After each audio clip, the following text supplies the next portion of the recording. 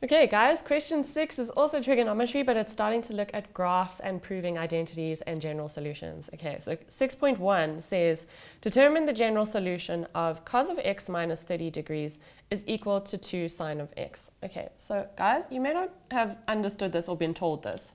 Let me use a different color. We'll see. This basically represents one function of cos of x minus 30 degrees. And this represents another function of 2 sine of x. So obviously they're both going to look like this, and they're going to carry on doing wavy things, okay?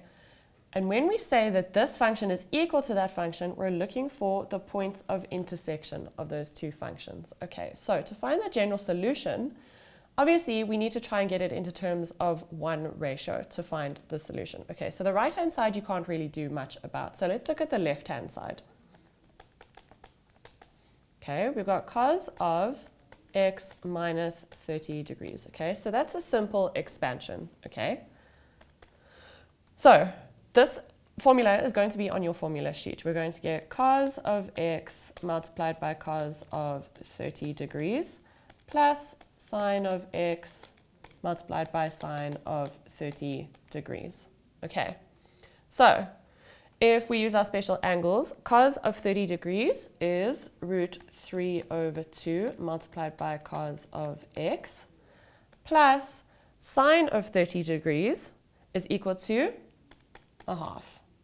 And we get sine of x.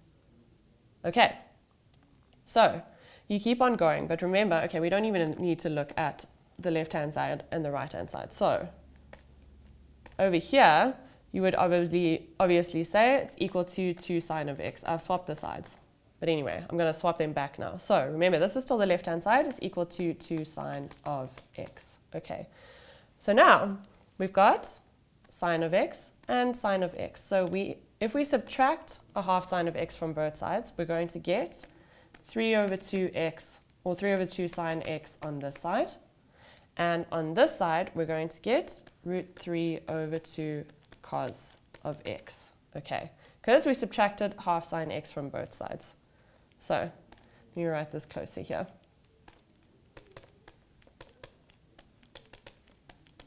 Because remember, 2 minus a half is equal to 1.5, which is the same as 3 over 2. Okay, so now, what do you guys see? If I take this cos of x, if I divide both sides by cos of x,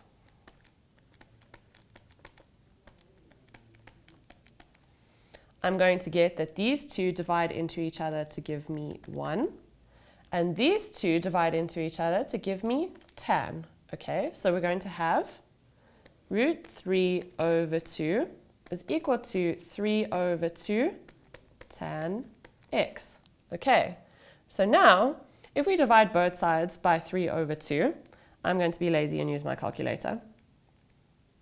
I can say that root 3 over 2 divided by 3 over 2 gives us root 3 over 3. Okay, so that means that tan x is equal to root 3 over 3. And now it's very easy to find the general solution. We say shift tan of, we've already found that answer of root 3 over 3, and we're going to get 30 degrees. But now remember, because we're working with tan x, it repeats itself. For a general solution, you would say plus k180, because tan repeats itself every 180 degrees. And very important, k is an element of the integers. Okay, so that is your final solution. So getting back to this explanation over here, this would be, the first intersection would be 30 degrees. And then the next intersection, let's say we carried it on, the next intersection would be 30 degrees plus 180. So that would be 210 degrees and so on. Okay, so that's what that means. Okay, so here it says in the diagram, the graphs of f of x is equal to x minus 30. That should be degrees over there. And g of x equals 2 sine x. Do you guys realize that over here, we said the left-hand side was one function, which is what we found over here. That's the one function. And the right-hand side is the other function. So basically, with this general solution over here, we found the intersections of both of those functions. So it says in the diagram, these two graphs are drawn for the interval from negative 180 degrees to 180 degrees. A and B are the x-intercepts of f, okay? So that's that yellow graph. The two graphs intersect at C and D. Okay, so we know that this first intersection here is at 30 degrees and whatever the yield is, okay? So cos of x minus 30 degrees is cos of 1, or cos of 0, which is 1. Okay. And B, okay, they intersect at C and D. Okay, so D we know is that 30 degrees.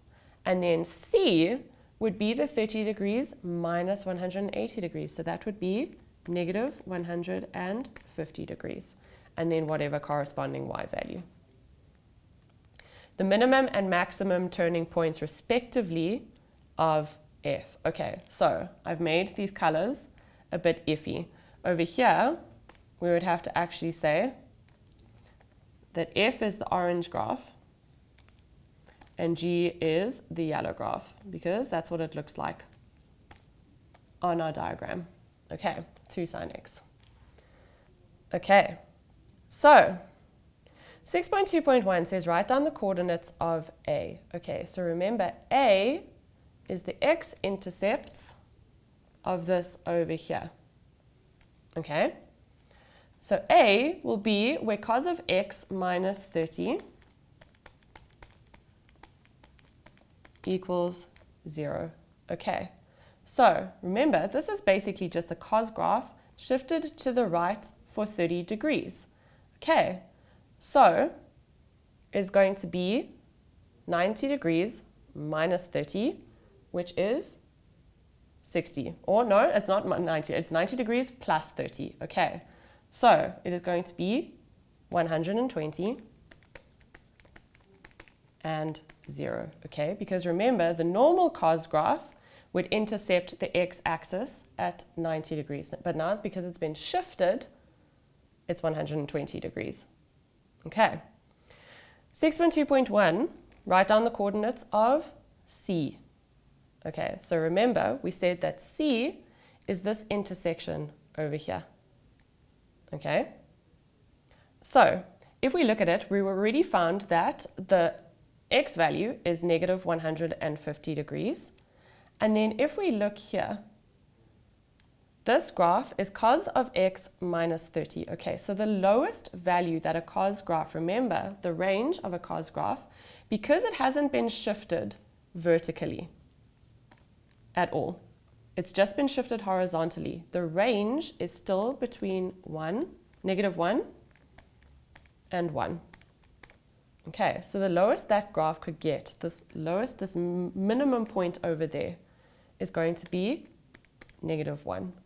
So C sits at negative 150 degrees and negative 1. Okay.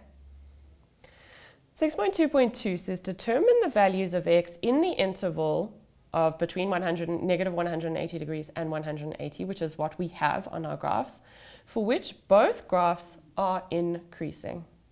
Okay, so what we need to do, I'm going to erase this stuff, is look.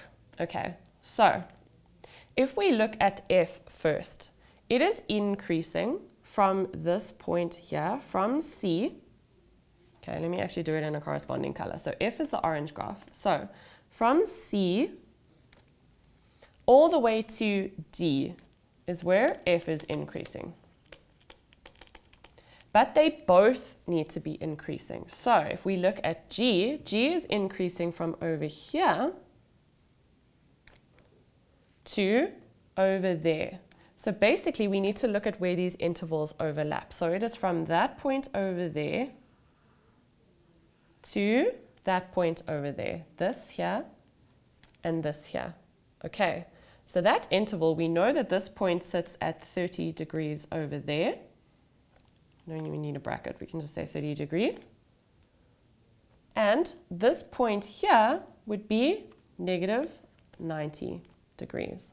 Okay, because remember, g of x is equal to 2 sine of x. So remember, sine of negative 90 is where we're going to get that turning point. Okay, so the interval where they're both increasing,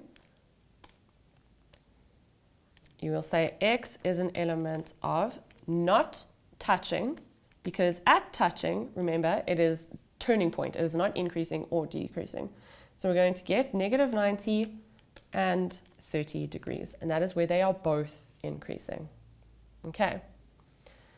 6.2.2b says determine the values of x on that interval for which f of x plus 10 degrees is greater than g of x plus 10 degrees. Okay, so do you notice that they are both adding 10, which means we are shifting both graphs left 10 degrees. Okay, so first let's try and find the interval for where f of x is greater than g of x. And if we find that interval and we shift it left 10 degrees, we can find the interval of this situation here. So where f of x is greater than g of x. Okay, so let me raise this again. F of x over here is the orange graph. Okay, so where f of x lies above g of x, where the orange graph lies above the yellow graph. I hope you guys agree with me that it is between these 2 points. It doesn't include them because that's where the points of intersection were. And remember, we found that this here is 30 degrees and this here is negative 150 degrees. But now remember, we are shifting, okay? We are shifting to the left, okay? So if we shift to the left 10 degrees, we're going to get negative 160 degrees. And if we shift this one to the left 10 degrees, well, it needs to be like a tiny little shift, we are going to get 20 degrees. Okay, so that interval is x is an element of negative 160 degrees and 20 degrees. Remember, it's not including, because if you include it, that would be where those two intersect. And lastly, 6.2.3 says determine the range. Remember, this is the y values of y is equal to 2 to the power of 2 sine x plus 3. Okay, so if you're confused as to where to even start, remember the range goes from the minimum possible y value to the maximum possible y value. So if we look at this, if we try and find the minimum and maximum of that expression first, surely we would find the minimum and maximum of this expression when raised to that power. Okay, so let's take a look at 2 sine x plus 3. Okay, the range of sine of x is equal to, it'll go from negative 1 y to positive 1. I hope you agree with me. Remember, your sine of x does that, and over there it's 1, and over here it's negative 1. Okay, so that's the range of sine of x. The range of 2 sine of x, you basically multiply everything by 2. So you're going to get negative 2 y and 2. Okay, it's going to be stretched. So from that original graph, you're going to stretch it so that it does that. Okay, and now if we look at the range of 2 sine of x plus 3, well, we add 3 to both sides. So negative 2 plus 3 is 1, and then y, and 2 plus 3 is 5. Okay, so now we're going to take this graph and we're going to shift it up 3 units. Okay, so that's what the range of this expression here is. It goes from 1 to 5. Okay, so now basically what we found is that if we take this whole expression, let me get rid of this mess. If we take 2 and we raise it to each of these values, we can get the minimum and maximum. So the minimum would be 2 raised to the power of 1, because that is the lower value, okay, which is 2. And the maximum is 2 raised to the power of 5, which is 32. Okay, so that means that the range of y equals 2 to the power of 2 sine x plus 3 is 2 y 32. That means that y will be less than or equal to 32 and greater than or equal to 2. Okay, so it will go from a minimum of 2 to a maximum of 32. Okay, so guys, when you get answers like this with the general solution, remember that whatever is on the left-hand side can be considered to be its own function. And whatever's on the right-hand side is also its own function. So when we find the general solution of them being equal to each other, we are finding the values of where they intersect. If one graph is equal to another graph, they are literally there. They exist at exactly the same point. They are intersecting each other. Okay, so when you're trying to find the general solution, try and get it in terms of one trigonometric ratio, because then you can find that this angle is equal to this, sine of this angle is equal to this, and you can use arcsine or whatever ratio you're using. Okay, also, when they're talking about f of x plus 10, it means they are taking the entire graph of f of x and they are shifting it 10 units to the left or the right, whatever. If it's plus or minus, it'll be left or right. Okay, so make sure you understand what adding to each graph does. If it shifts it up, shifts it down, shifts it left, right. If you're multiplying by a coefficient, it means you're stretching it.